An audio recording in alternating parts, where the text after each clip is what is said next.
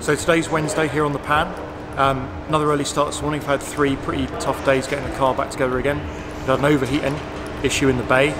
Fixed that. So first run today was taken out for air brakes. So the first time we've done a run with air brakes out. So today we did a run up to 200 miles an hour with the air brakes deployed. So the air brakes were fully deployed at 60 degrees for the entire run, acceleration and deceleration. Sounds a bit weird, but the reason we did that is we've got our computer model predictions of how much drag these things will create.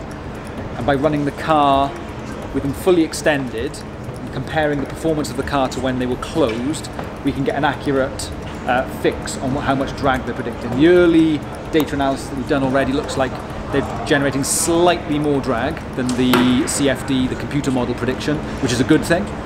So we're happy that we're going to try going a little bit faster tomorrow with them, just to see if that trend continues at higher speeds.